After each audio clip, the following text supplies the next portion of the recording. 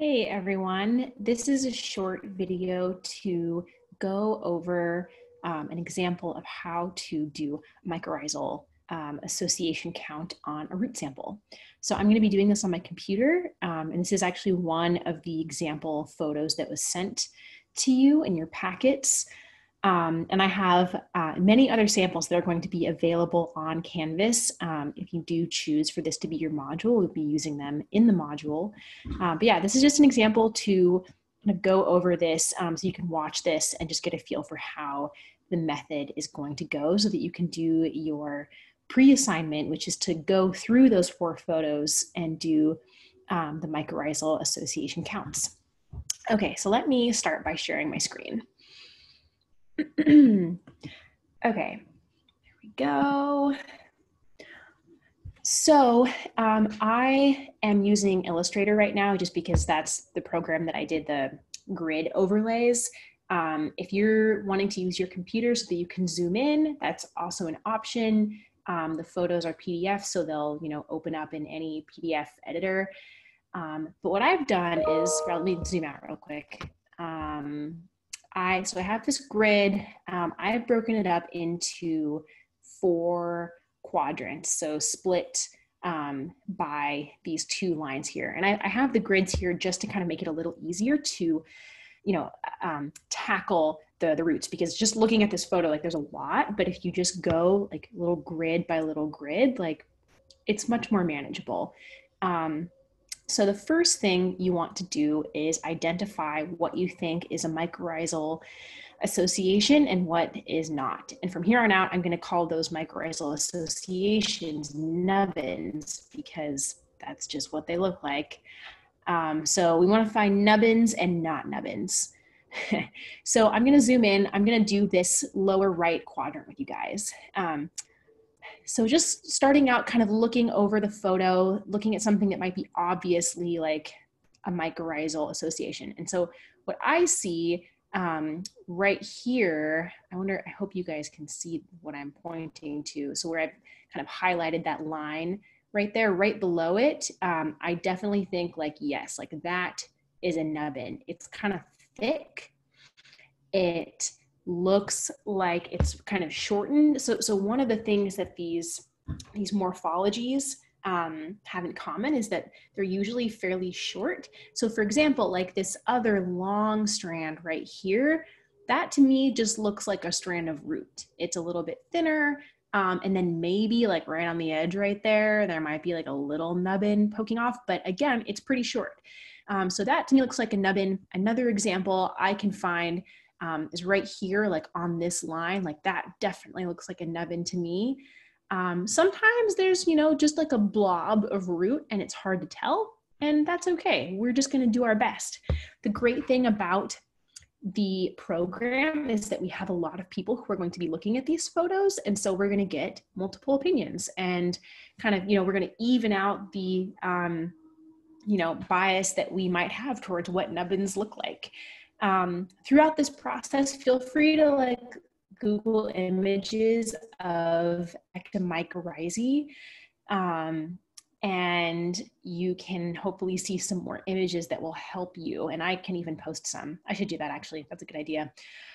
Great. Okay, so the next thing I want to mention is that you want to kind of set a timer, or at least like keep yourself accountable. Like please don't spend half an hour on one photo. Like I don't want you to spend like too much time on this.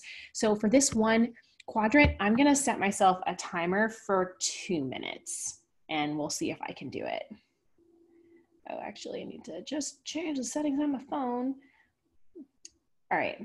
So the first thing I'm going to do, I'm going to pick a quadrant to start. So I'm going to start with this upper left quadrant. There's nothing there, which is nice.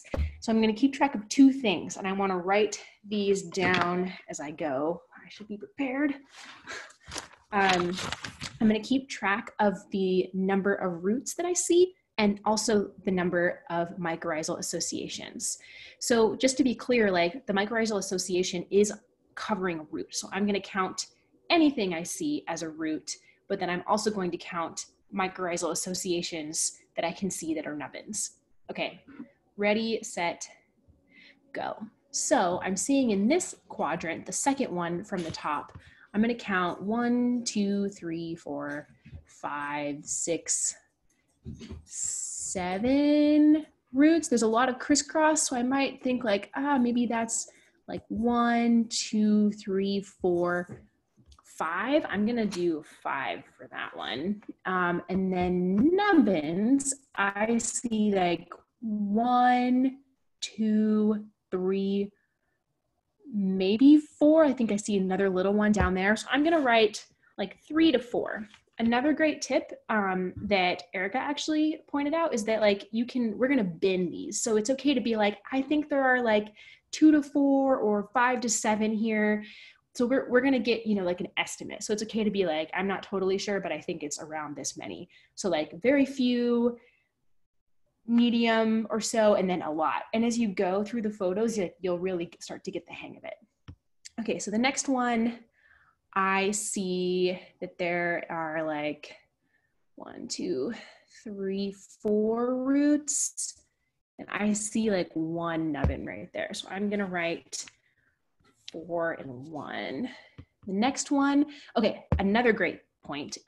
Don't count the main root stem here. That's kind of confusing. Don't count the like super thick, like main like artery roots.